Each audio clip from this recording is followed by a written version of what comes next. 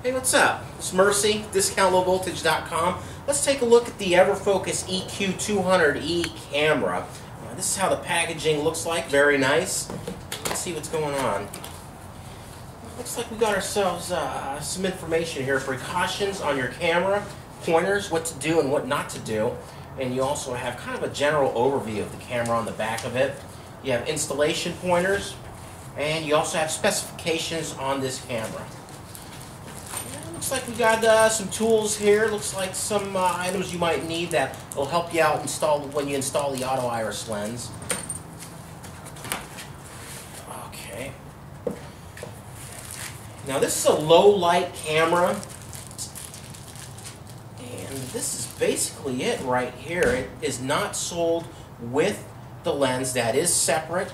We do have those available online from I think as low as a 3.8.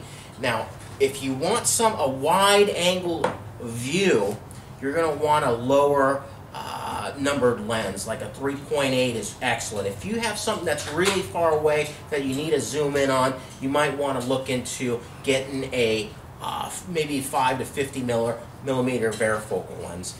Now on the back of it here, you have your backlight compensation switch, your auto gain control, and you have your screw terminals where you want to go ahead and plug in your power, and of course you have your video out for your BNC coax connector.